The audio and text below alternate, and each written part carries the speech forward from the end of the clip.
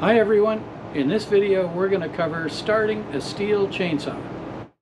Now before you even pick up the saw, it's wise to put on your PPE. So you notice I've got my cutting chaps on and I've got my helmet, which includes a visor and my earmuffs.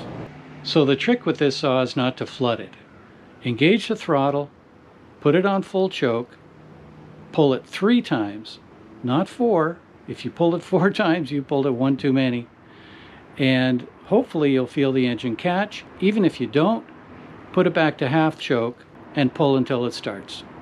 On this detail you can clearly see the throttle lock, and the 4-position multi-switch.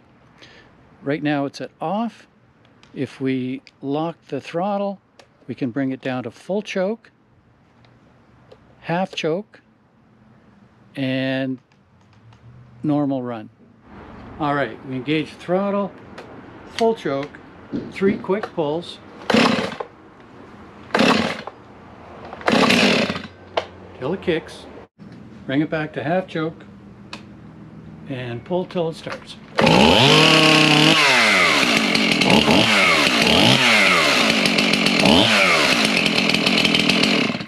And that's the way to start a Stihl chainsaw.